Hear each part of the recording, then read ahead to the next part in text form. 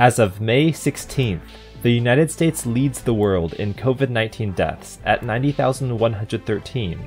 This video will look at the spread of COVID-19 in the United States alone. 1 month ago, Dr. Phil claimed 360,000 people drowned in swimming pools a year, when the true value was 100 times lower. At the same time, many Americans are comparing COVID-19 to influenza, the flu, which happens every year without commotion. Without taking sides, let's look at data of the deaths in the United States caused by influenza and COVID-19, provided by Worldometer and the CDC. The CDC considers each flu season to start at the beginning of October, so that's where we'll start our line graphs.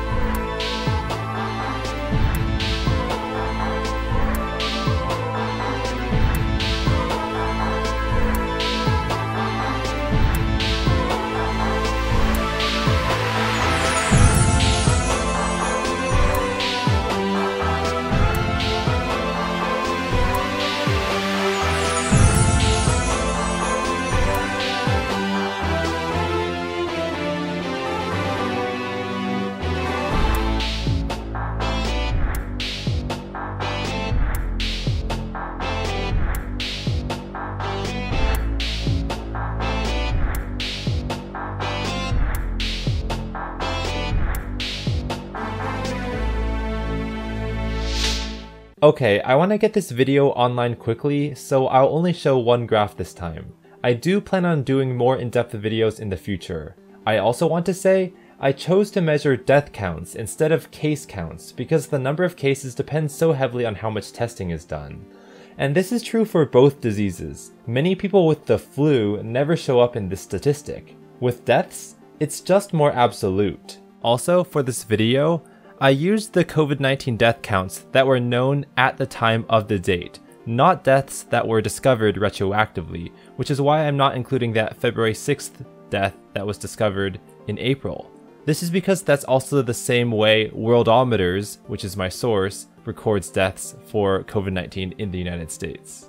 Also, comparing death counts between the flu and COVID-19 is kind of like comparing apples to oranges, because flu death counts are wide-range estimates that come at the end of the year, which means they're trying to account for unreported flu deaths in a ballpark but not precise way. On the other hand, COVID-19 deaths so far are a precise but not ballpark count, so they're not accurate, because it only includes people actually diagnosed with the disease, and not those who died in their homes unreported. A ballpark estimate like the flu death count might not be known for months or years to come. Still, despite this discrepancy, I thought an apples to oranges comparison like this one is still better than no comparison at all. I also want to describe how I got the daily stats for the flu deaths per season. Of course, links to sources in the description. So on the page Disease Burden of Influenza, the CDC reports ballpark estimates for flu deaths each season. The worst modern season being 2017 to 18, with 61,000 deaths, and that's the number reported most in the news. However, the CDC also has this website called the Pneumonia and Influenza Mortality Surveillance from the National Center for Health Statistics Mortality Surveillance System, which reports weekly deaths as they come in. These weekly counts are precise, but there's a problem.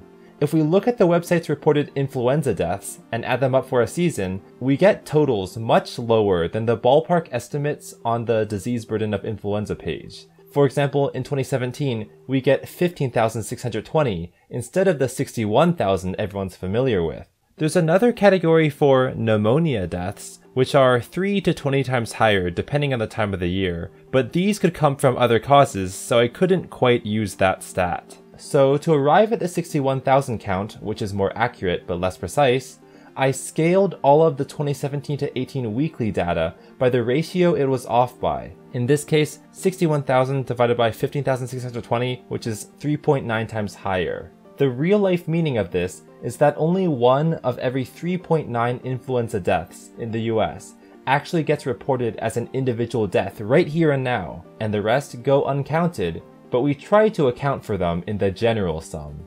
The benefit of doing all this is that at the end of the whole year, the counts for each season line up exactly with the numbers on the disease burden of influenza page. We can also now see the general picture that COVID-19 has killed about 1.5 times as many people as the 2017 to 18 flu season, the worst one, but in around 2 months' time.